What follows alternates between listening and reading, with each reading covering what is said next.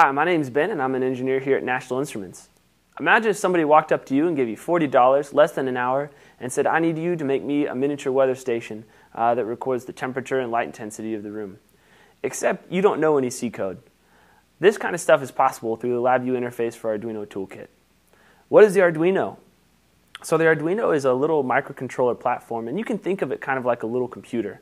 It's got USB to connect to the computer. It's got digital input and output for doing things like turning little lights on and off. It's also got analog input for doing things like reading the temperature. And it can do more advanced functionalities such as I2C and SPI communications protocols. Also, all this comes for hardware starting at $30. The LabVIEW Interface for Arduino Toolkit was created so that LabVIEW users could read from and control the Arduino pins from a graphical programming environment. We wanted to give LabVIEW users the ability to make exciting projects quickly, inexpensively, and with the ability to extend the functionality of the open source toolkit if they needed to. So what does a basic system look like? A basic system has a computer here with LabVIEW on it, which is a graphical programming environment. It's connected through a USB cable to the Arduino. Keep in mind that the Arduino does have to be connected to LabVIEW in order for this toolkit to work. It's not a system which deploys code, for instance, to the Arduino. However, we can connect to it wirelessly through XBee or Bluetooth. But for this demonstration, we'll use good old USB. So to take a look at an example, we're going to read the temperature with a thermistor.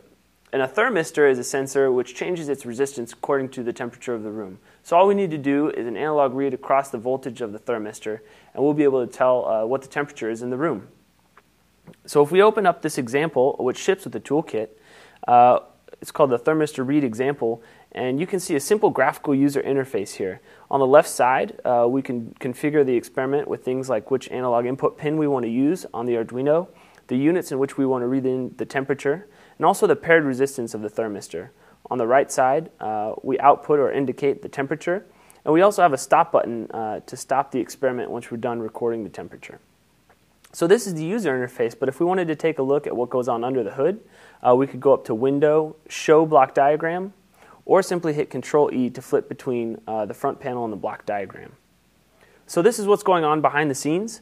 You can see here at the top we've got the code. In the middle we've got an explanation, some good documentation of what the code's doing. And down at the bottom we even have a wiring diagram. As you can see, I've got the same exact setup here on the table. So the Arduino toolkit uses the same open, read, write, close programming practice that a lot of good LabVIEW techniques do.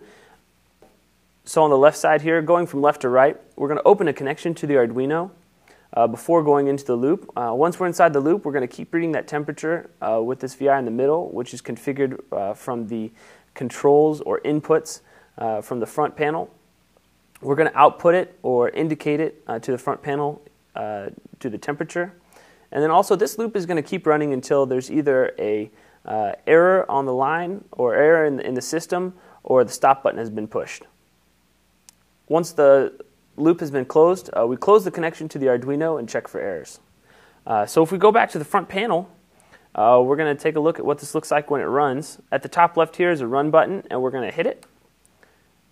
And as you can see, we are currently reading the temperature of the room. I'm going to go ahead and touch the thermistor just so you can see the temperature changing. So that was a basic example of taking a temperature measurement with the toolkit.